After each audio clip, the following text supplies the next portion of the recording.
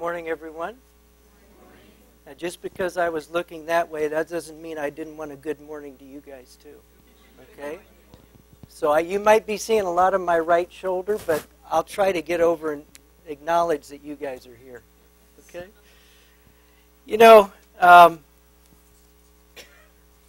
I've often wondered, I was not raised a Seventh-day Adventist, and I often puzzled with myself over some things that had to do with the Sabbath. And it always bothered me that, as we mentioned briefly last night, that the Seventh-day Adventists of the first century killed the greatest man who ever lived, cried, crucify him, and then that Friday afternoon ran home to get their house cleaned to be ready for the Sabbath. I always was bothered by that, and I thought, there's something wrong here. The picture doesn't fit. And then I began to think about the fourth commandment, which, of course, we could all say it together. But, you know, it's that first line that really hits me hard, where it says, remember the Sabbath day to keep it holy. You say, well, Bill, what's the big deal about that? Well, only somebody that is holy can keep something holy. Does that make sense? And my Bible says in Romans chapter 8 and verse 7 that the carnal mind is at enmity with God, for it is not subject to the law of God, neither indeed can be. And so I say, well, the carnal mind that I was given at birth as a gift from Adam, I can't do something that's holy. Can you? We can't do something that's holy. The Apostle Paul in Romans 7:18, he said, for I know that in me, that is in my flesh, dwells what? No good thing. So how can somebody in their flesh, where nothing good dwells, how can they keep something holy? That's impossible. As Job 14:4 says, he said, who can bring a clean thing out of an unclean? Not one. So I'm looking at this and I'm saying, now, Lord, in the 10 Commandments, and especially in the 4th that contains your seal, which the devil has been assaulting for 6,000 years, saying that God has been unjust to demand something of his creatures that they cannot do, I sat and I stepped back and I said, well, if God's calling me to keep the Sabbath holy and I can't do anything that is holy, was the devil right?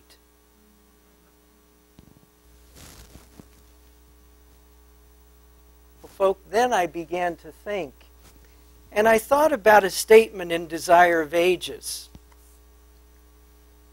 Desire of Ages, page 280, in the chapter on the Sabbath.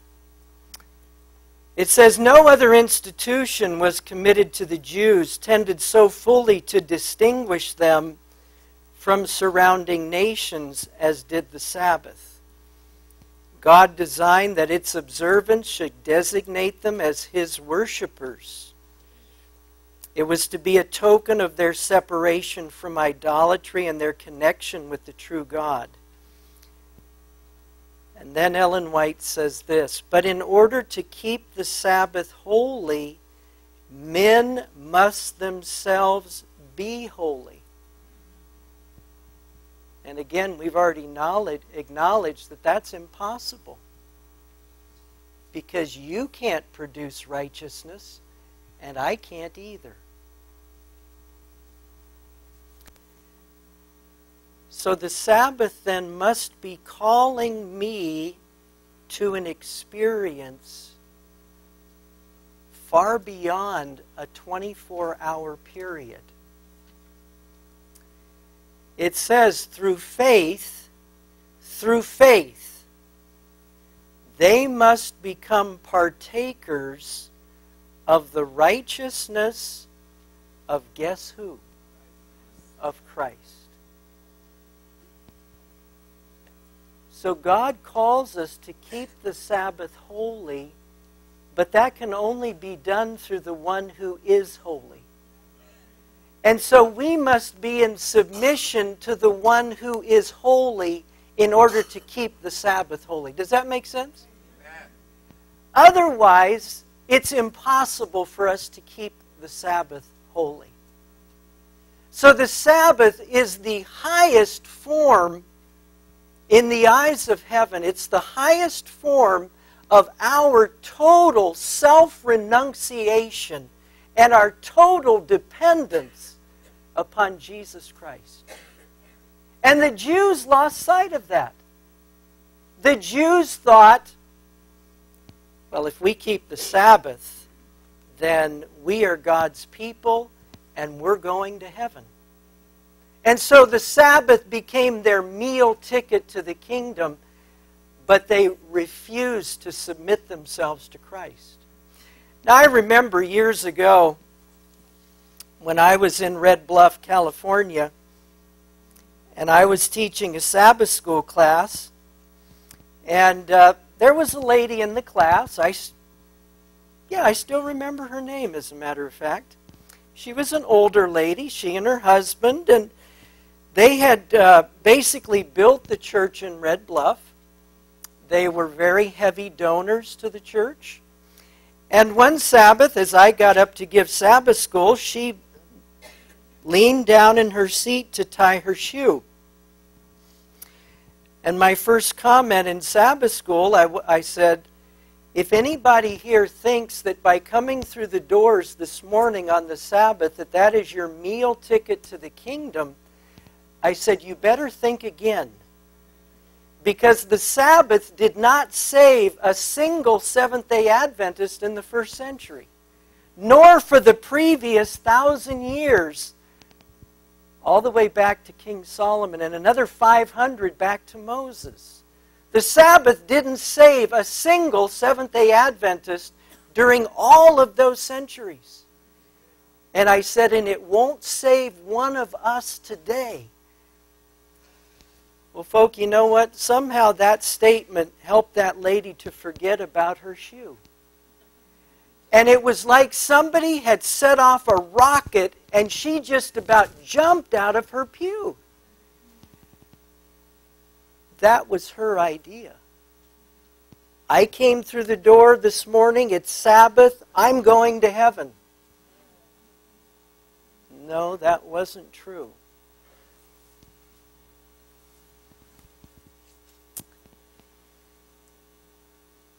It says, as the Jews, as the Seventh-day Adventists departed from God and failed to make the righteousness of Christ their own by faith, the Sabbath lost its significance to them. Now, Ellen White ties together two concepts there.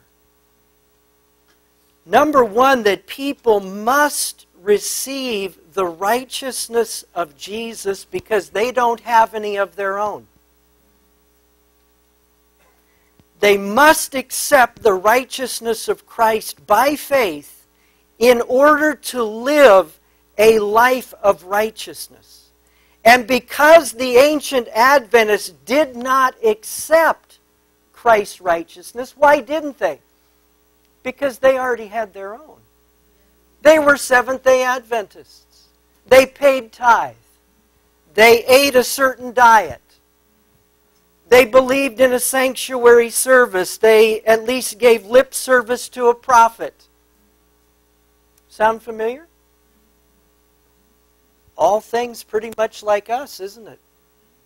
We've got a lot of similarities between ancient Seventh-day Adventists and modern Seventh-day Adventists, isn't there? A lot of similarities. And it says that as the Jews departed from God and refused or failed to make the righteousness of Christ their own by faith, the Sabbath lost its significance to them. So if we are not trusting in the power of God to help us do right on a daily basis, then you know what? The significance of the Sabbath, we will lose that, friend. And then we will think, well, it's okay to get involved with evangelicals and go to church on Sunday.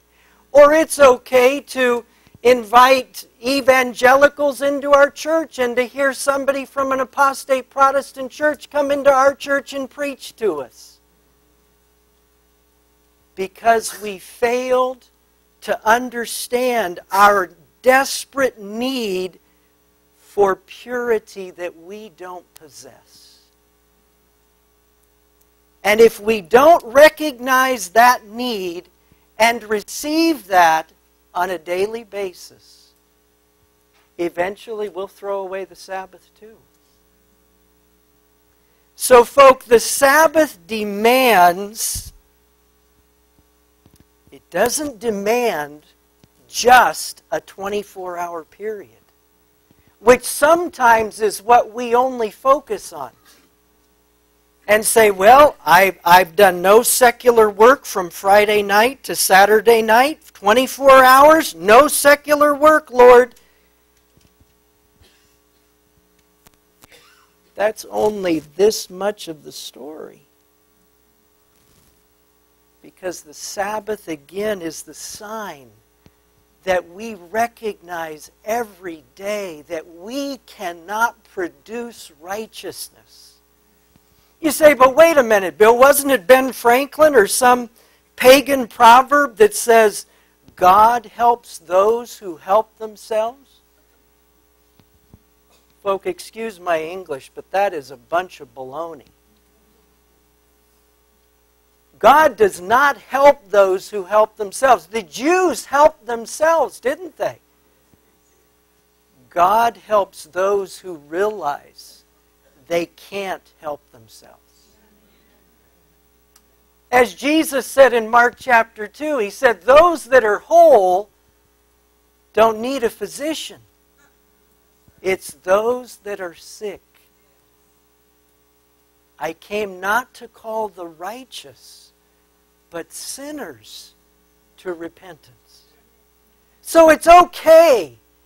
It's okay to say, Lord, I'm nothing. I can't do any good thing, as Paul said, for I know that in me, that is in my flesh, dwelleth no good thing. For to will to do, it's present with me, but how to do it, I don't know. So, folk, God is asking and praying and pleading with us today to recognize our desperate spiritual need. And for those who do recognize it, what can't the Lord do in a human life that admits their need for Him? What can't the Lord do? He can do everything. Even, as Jude 24 says, now unto Him who is able to keep you from falling. Miracle of miracles. Lord, you can do that for me. I've failed. My performance has been rotten, but you can do that for me. And folk, those two concepts are intimately tied to the seventh-day Sabbath.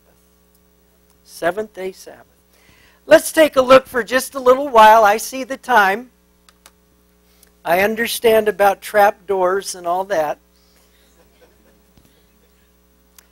You know, the book of Hebrews is wonderful. If there wasn't another book in the Bible that is just so full of so many beautiful truths, It's the book of Hebrews. Well, Hebrews chapter 4 does talk about the seventh-day Sabbath and talks about it in the deepest spiritual terms. Hebrews 4, 1-3, Paul said, "Let us therefore fear lest a promise being left us of entering into His rest, any of you should seem to come short of it. For unto us was the gospel preached as well as unto them. But the word preached did not profit them, not being mixed with faith in them that heard it. For we which have believed do enter into rest." Notice the two concepts there. Faith in the power of Christ, believing that He can do for us what we can't do, is intimately related to entering into His Sabbath rest. "As I have sworn in my wrath that they shall enter into my rest, although the works were finished from the foundation of the world." So Paul continues where he left off in Hebrews chapter 3, discussing God's rest and Israel's failure because of unbelief.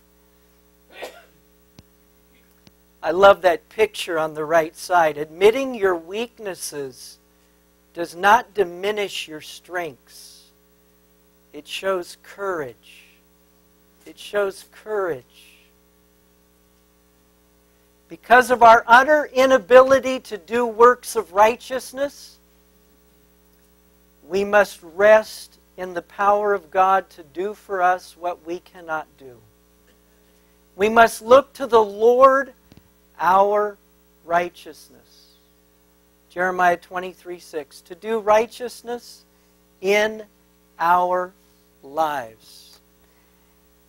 Well, how could Jesus, who was pure, holy, harmless, undefiled, as the Bible says, who was the only one righteous, how could He give that to us? How could He understand our plight? Well, Romans 8, 3 and 4, the Bible says, "For what the law could not do, nobody had ever perfectly obeyed the law of God. It was weak through the flesh, from Adam all the way down to Jesus' first coming. No human being had ever perfectly obeyed the law." The Bible says in Romans 3, "For all have sinned and come short of the glory of God, being justified freely by His grace through the redemption that is in Christ Jesus." So the Bible says that God sent His own Son in the likeness of sinful flesh, and for sin, condemned sin in the flesh. When Jesus came, folk, in the likeness of sinful flesh, Hebrews chapter 2 says, "For verily He took not upon Him the nature of angels, but He took on Him the seed of Abraham." So when Christ came to this earth, He took upon Himself a nature just like you, just like me.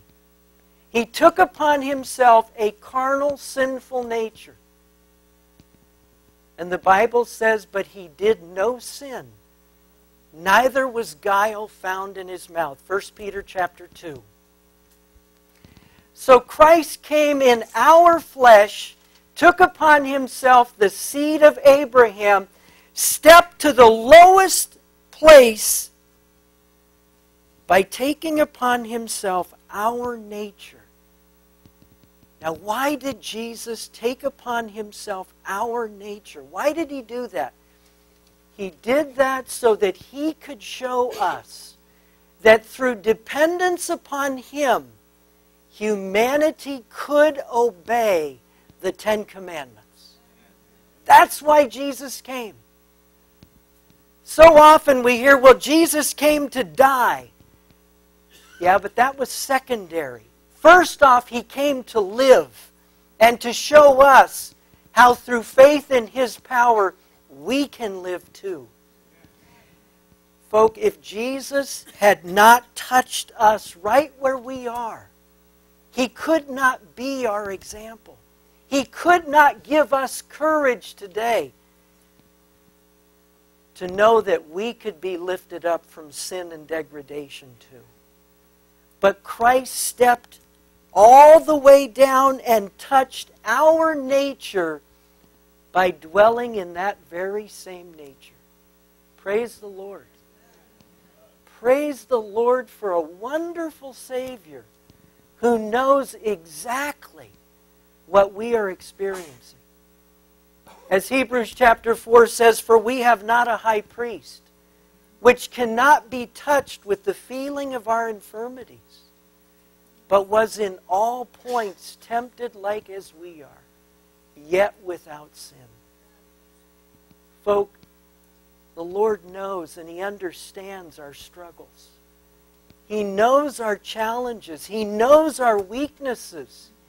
He knows the clamorings of our flesh. He knows all that because He went through it on our behalf. And Christ was victorious in our flesh. Now why? Romans 8 verse 4 says that the righteousness of the law might be fulfilled in us, who walk not after the flesh, but after the Spirit. Folks, the message of Paul to the church at Rome is the exact same message of John the Revelator in Revelation 14. John the Revelator said, "Here is the patience of the saints. Here are they that keep the commandments of God and have the faith of Jesus." It's the same thing as Romans 8 and verse 4. So Jesus stepped down from the throne of the universe that He might meet us right where we are and lift us to a place where we can walk in harmony with God's law through faith in His power. Praise the Lord. Praise the Lord. This was the same message that was given to Abram. The gospel was preached in the Old Testament. Abram knew the gospel. Galatians 3 says that the gospel was preached to Abram when he was told that through his offspring all the nations of the earth would be blessed. The Messiah of the world would come through the seed of Abraham.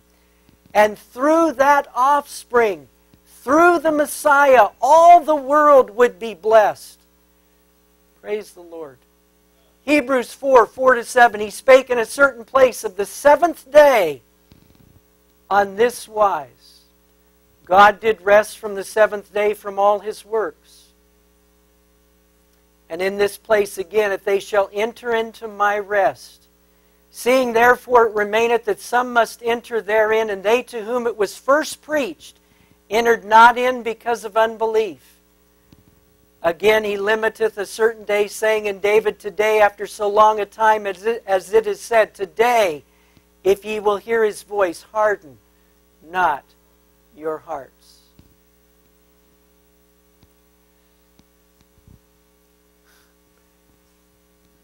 The presence of Christ at Mount Sinai made that mountain holy, just as His presence in the Sabbath makes that holy. Just so the presence of Christ in the individual makes him holy.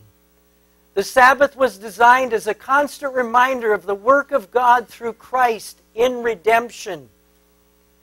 Without holiness, no man shall see the Lord. We're commanded, "Be ye holy, for I am holy." But we cannot make ourselves holy. There's one thing that always makes holy, and that is the presence of Jesus Christ. When Christ dwells in our hearts by faith, we're made holy by His presence. And this is the blessing of Sabbath keeping. That is Christian experience. That is the Christian life. When Christ dwells in the heart by faith, by His presence, He makes the believer holy. God's law is not unjust. As Romans 7 says, the commandment is holy, it's just, and it's good. God didn't send His Son to do away with law. He sent His Son to elevate humanity to rise up to obey law. If physical rest is the only idea of the Sabbath, man can rest on one day just as well as another. He can do more. He can divide up his rest during the several days of the week. He can rest 3 or 4 hours each day as may suit him. He may rest rainy days and work sunshiny days if he pleases. If physical rest is the only idea of the Sabbath, let it be understood that merely refraining from work is not God's idea of Sabbath keeping. It may be Sunday keeping. It may be Saturday keeping. It may be Friday keeping. It may be Monday keeping. But it's not Sabbath keeping. It's not Sabbath keeping because the idea of Sabbath is spiritual rest. You know what the hardest day of the week is for me? Sabbath. It's the hardest day of the week. That's the day I work harder than any other. Because church members, they want to talk, they want to ask me questions, they want my absolute undivided attention. And that's stressful. Giving sermons, I love doing it, but it involves stress. It's work. When I go home after church on Sabbath, I just collapse. I'm exhausted. Sabbath is not physically restful for me. But as this quote is saying, Sabbath rest is not just about physical rest. It's about spiritual rest, depending on the one who is holy to make me holy.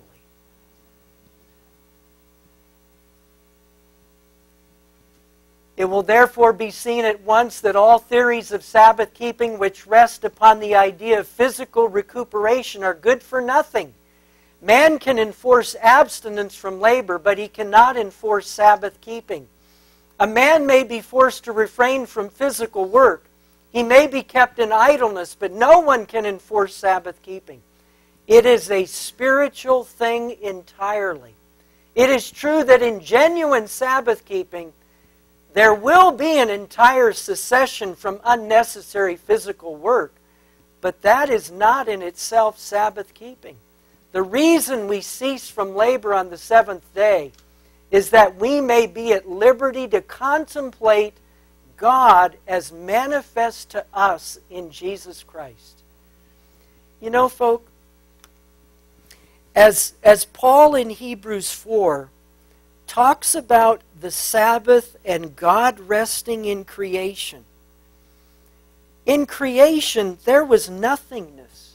The Bible says the earth was without form and void, and darkness was on the face of the deep.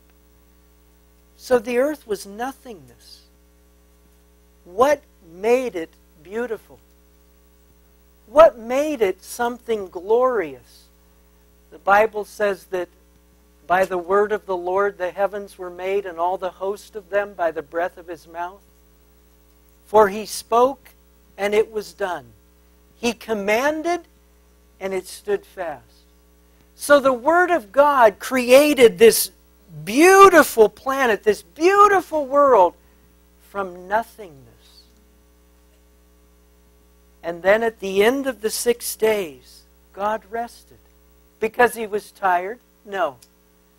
To be an example for us, to stand back and say, if that's what God could do in creation, can't he come into a darkened mind, an unholy heart, and can't he do something beautiful in my life?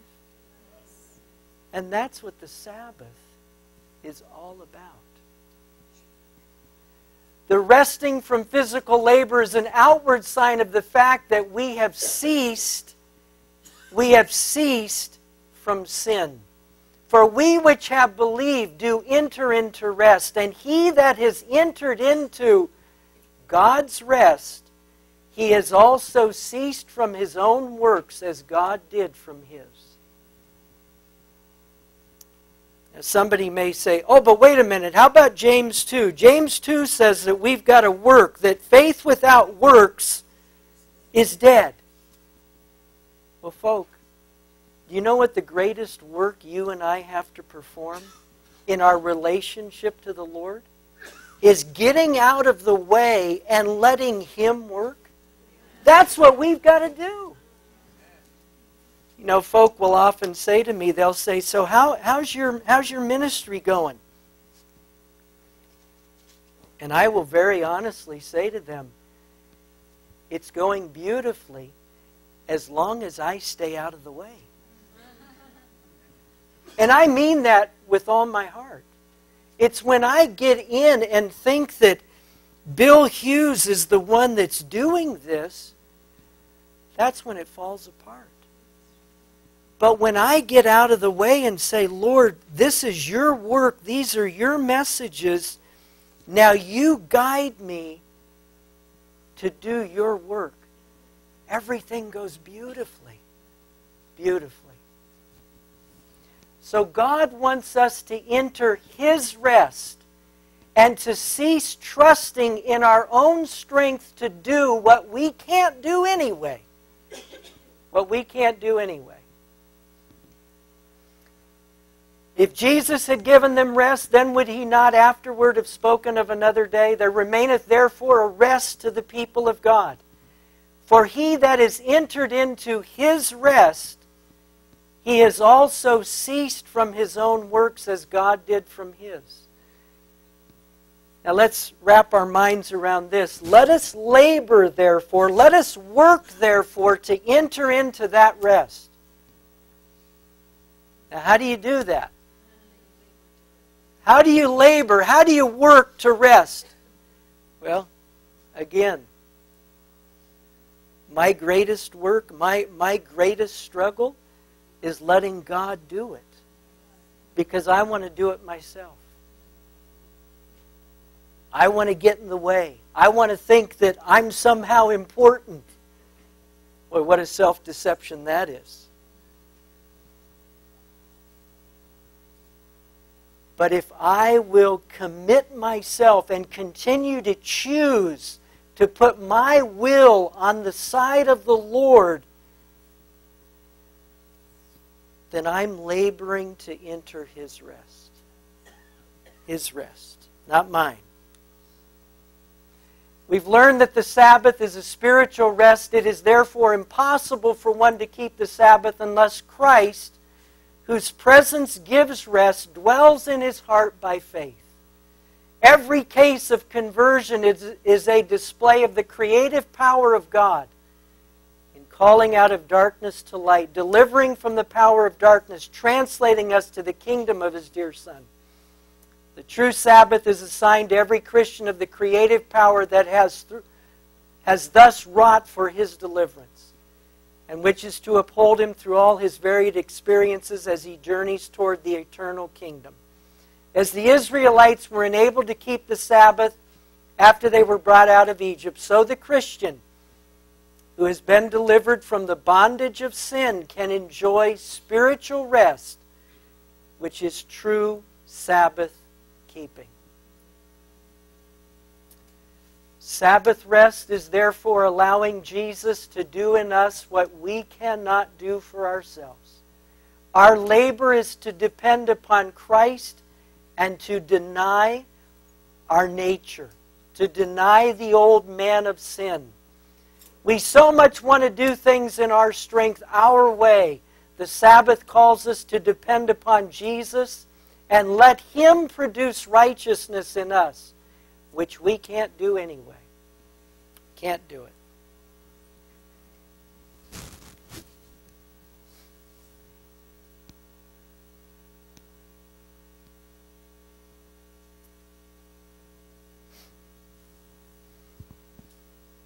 The Word makes the proud humble, the perverse meek, and contrite, the disobedient obedient. Sinful habits natural to man are interwoven with the daily practice. But the Word alone cuts away fleshly lusts. It's a discerner of the thoughts and intents of the mind. It divides the joints and marrow, cutting away the lusts of the flesh, making men willing to suffer for their Lord. Manuscript 42, 1901. Finally, as we close Hebrews chapter 4, the Apostle Paul said, "Seeing then that we have a great high priest that is passed into the heavens, Jesus, the Son of God, let us hold fast our profession. For we have not an high priest which cannot be touched with the feeling of our infirmities, but was in all points tempted like as we are, yet without sin. Let us therefore come boldly to the throne of grace, that we may obtain mercy and find grace to help in time of need." Folk, the Sabbath, tied to our great high priest in the sanctuary above, tells us to find rest, to find forgiveness, which every single one of us needs.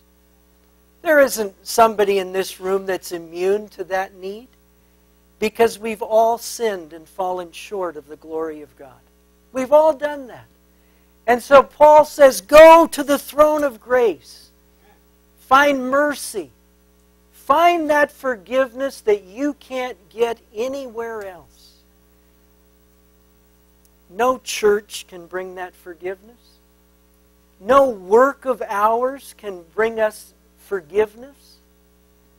But we can go to Jesus and He will wrap us.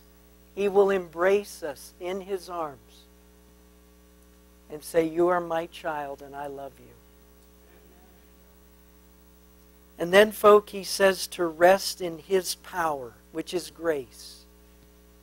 Power to do for us what we can't do. And within those gifts of our merciful high priest, we see the very essence of the seventh-day Sabbath. Resting in what Christ can do for us and in us each and every day. God bless you.